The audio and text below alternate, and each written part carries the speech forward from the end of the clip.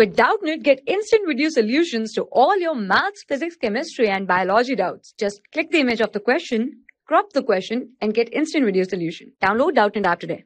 This question we are asked that which of the following hormone never reaches to the cytoplasm, right? So the option 1 is estrogen, FSH, progesterone, and the testosterone. So it is the FSH as it is proteinaceous hormone, right?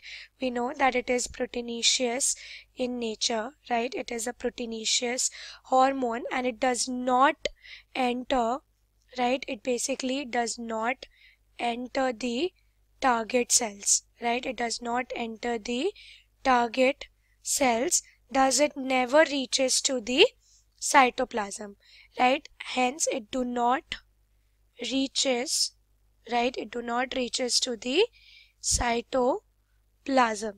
So it basically binds to the receptor, right? It simply binds to the receptor that's basically present on the cell membrane, right? And it basically activates a membrane bound enzyme that causes the conversion of the ATP to CAMP, right?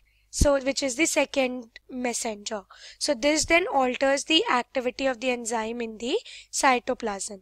So we can simply say that option 2 is our correct answer, right? That is the FSH. Rest estrogen, progesterone, testosterone, they are not proteinaceous hormone, right? They are not proteinaceous. Rather estrogen and the testosterone, they are the steroids, right? So we can simply say that FSH is our correct answer.